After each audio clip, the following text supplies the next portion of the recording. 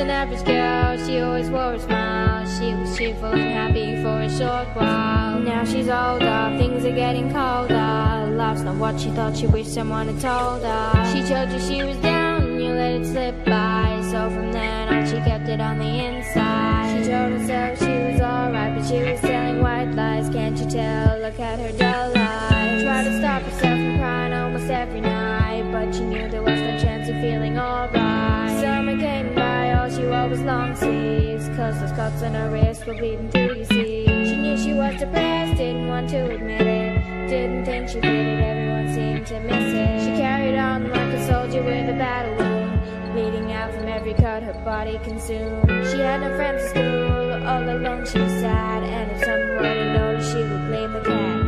But those cuts on her wrist, they were no mistake, but no one cared enough to save her from the self-hate. Things were going down, never really up, and here she is now, stuck in this stupid rut. She knew exactly what she had to do next. She sat on the chair and tied the rope around her neck. She wrote a letter with her hand shaking wild. Look at me now when you're proud of your precious child. But she knew that her parents weren't the ones to blame. It was the world that should bow down its head in shame. She stood up on the chair and looked out at the moon, just to think it'll all be over soon. The chair fell down as she took her final breath. It's all over, all gone, now she's greeting death. Her mom walks in, she falls down to the floor, and now nothing can take back what she just saw. The little girl that she raised is just hanging there. Her body's pale and her face is violently bare. She sees the note and unfolds it with care. All she does is stare, how can this be fair? She stops reading as the tears roll down her face. I'm sorry mom, but this world is just not my place. I've tried for so long to fix this and fit in. I've come to realize this world's full of sin. There's nothing for me here, I'm just a waste of space. I've got no reason to stay here with this awful race. It's a disgrace, I was misplaced, born in the wrong time and in the wrong place. It's okay though, cause you'll see me soon. You'll know when your time has come, just look at the moon as it shines bright throughout the night. And remember, everyone's facing their own fight, but I can't deal with the pain, I'm not a fighter. You make it through the night,